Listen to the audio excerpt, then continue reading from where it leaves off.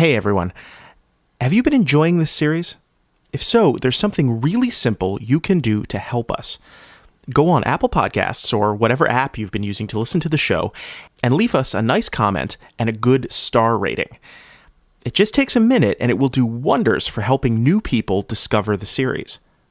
So, thanks a lot and on with the show.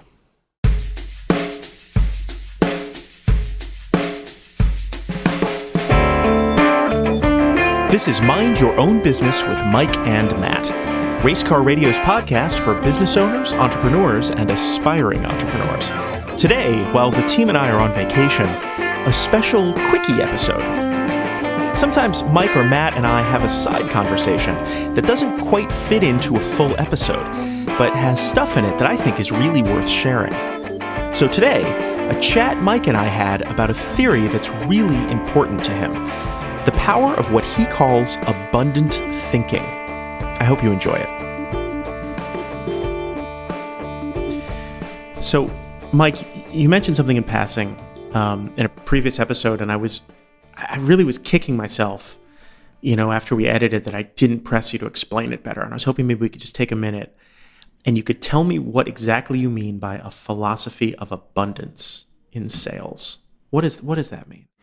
So I guess I'm talking about resources, and I'm talking about abundance versus scarcity. So in sales, you know that you're not always going to win every piece of business that's in front of you. So you have this issue. Well, if I lose this situation, even though I didn't have it, but let's assume that you have something in hand, it goes afoul, and you say, I lost it. Well, what's next? So now you have a perspective. Is there something out there that could be what's next? Or is this nothing out there? What's next? So if you think that there's nothing out there, there isn't a new opportunity out there, there isn't a new possible sale out there, then the one sale that you had in your hand is cataclysmic because it's gone. On the other hand, if you think that there is so much business out there for the taking, all you have to do is reach out, find it, it's there. Then if you had this bird in hand and it went afoul, you say, well, that's okay. That's okay because there's more out there to be found. So this perspective of abundance versus scarcity is really is your approach in a sense to sales. If there's always something out there, you can find it. You have confidence that the one in hand, if it doesn't work, well, so be it. Well, for whatever the reasons are, your fault, the customer's fault, the prospect's fault, the world's fault, whatever, the economy, etc. But if you think that, oh my God, there's just a desert out there, then you're shattered if this thing didn't work. Then what? So does that somehow? I mean, is that just a mind trick? Is that just a personal philosophy? I mean, it's a belief. It's a belief. I mean, you have a value system, right? So it's not make believe. It's a mindset, and you have a mindset and a belief structure. Is the glass half full or is the glass half empty? What is it? I'm looking at a bottle of water on the table, and I see it, and it's about a third full, or it's 2/3 empty. How am I looking at it? So if I say it's 2/3 empty, I've got a pessimistic view. And by the way, it's scarcity, right? If I look at it, the fact that it's 1/3 full and I still have the ability to drink what's there, that's abundant. It's abundance. So really. And perhaps thinking about how you could go refill it. There you go. There's a water fountain outside. There's a bathroom or there's a kitchen. There's a tap. I can fill it. So it's the same thing with sales. I might have to work a little harder for it, but I have to have this belief that it's out there. And, actually this goes to another interesting mindset as to whether your mindset is always binary, fail or succeed, right? If it's binary and your mindset is whatever I do, I'm either going to fail or I'm going to succeed, that kind of sets you in your approach. Or is your mindset, hey, you know what? If I succeed, I'm going to enjoy it. And if I fail, I'm going to learn from it. That changes. Again, it's a belief. So I think that in sales, interestingly enough, you have beliefs, you have attitudes, and you have techniques.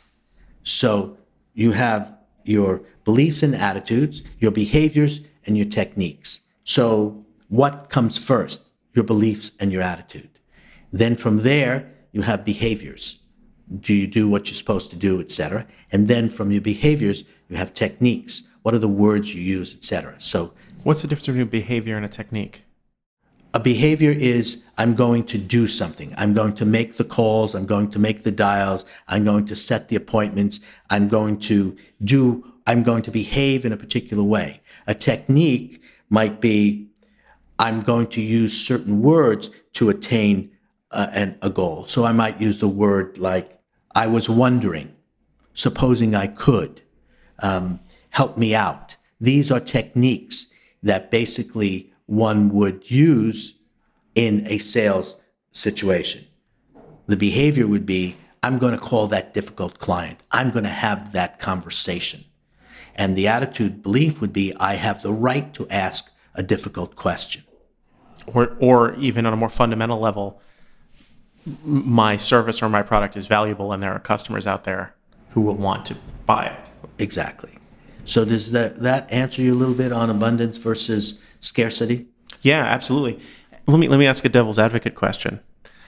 Have you ever professionally or personally come across a misplaced philosophy of abundance? Someone who's just out there flogging something that there isn't a market for and really ought to be rethinking their plan? Yes, sure. What can you do to convince yourself that you're not that person? Because I think that's where I think I'll tell you what it is. It is what satisfies you. You know, when you kind of like, where do you get the joy in your life? What makes you most joyful? So, you know, for instance, for me, I get an enormous amount of joy about learning. I love reading, and I get joy out of it. When I say reading, I want to read something about abundance, scarcity, a philosophy, an approach, a mindset. I really want to keep learning. I want to read books. I want to read novels. To me, I want to interact with people who I can learn from. I get great joy out of that. Yeah, I'm the same way. Okay, so now, then in the business that now I have a long career of many different things. And I can honestly tell you that a significant, I'd say half of my working career, I didn't get any joy out of. I didn't. And the other half I have. So I've been fortunate enough to basically, in the last 8 years, to do this Voice of Reason. I get tremendous joy out of doing it. I make my share of mistakes. I say the wrong things. I get clients upset. I get myself upset. I have my arguments with Matt. So yeah, I mean, nothing is perfect, but I do get joy out of this. Now, I was, I was a hospital administrator in 100 years in a different lifetime. I got no joy out of it. I got invested. I did an investment. I got a master's in public health. I went to graduate school. Ultimately, I found that the job was not, I didn't get any joy out of it. So I reinvented myself. I did some other things. I didn't get joy out of it. I was fortunate enough. I reinvented myself. But I was always looking for something that I really enjoyed. And I have difficulty when people say, follow your passion, because I don't know what that necessarily is all the time. Maybe it's just a little bit of joy, not a big lot of passion. So I don't know. Never been able to answer that. But it strikes me that that's a personal philosophy of abundance, isn't it? Yeah. That there's going to be another. I've come to that. I can quit this job and find something else. Yeah, which is what I did. Something will be out there. Yeah, it's exactly what I did and what I've continued to do. Although I'm not going to quit this job. This one might be my last one, but not necessarily one that I would quit. But yeah, so it is personal. I do believe in that, in abundance, and I believe in myself that I will adapt to the situation.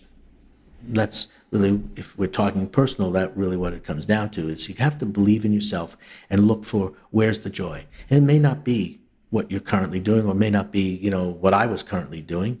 Then the key to reinventing yourself is to basically take the really good qualities that have given you some level of success in what you're doing to take it to something else.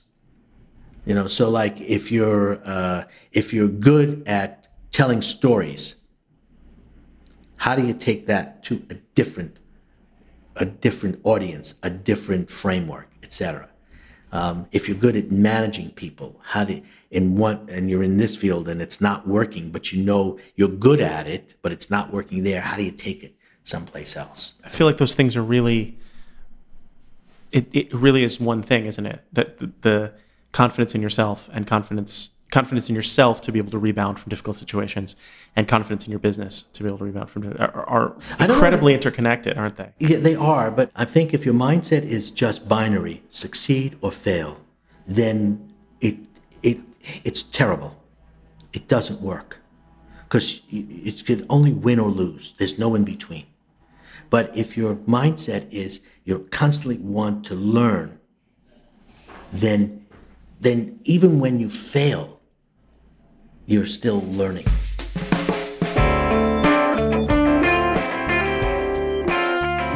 Thanks for listening to Mind Your Own Business with Mike and Matt. We'll be back in 2 weeks with more full episodes, including conversations on how to survive a supply chain apocalypse, and every manager's least favorite F word, firing someone. Never miss an episode by subscribing to the show on Apple Podcasts, Google Play, Stitcher, and many of your other favorite podcasting apps. Find those links at racecarradio.com/mindyourownbusiness. You can also follow us on social media at MYOB Podcast on Facebook and Twitter. The stars of the show are Mike Gansel and Matt Plosiak of Voice of Reason Consulting, www.voiceofreasonconsulting.com. I'm David Hoffman, and I produced and recorded the show. It was edited by Austin Colon. Mind Your Own Business with Mike and Matt is a production of Race Car Radio, www.racecarradio.com.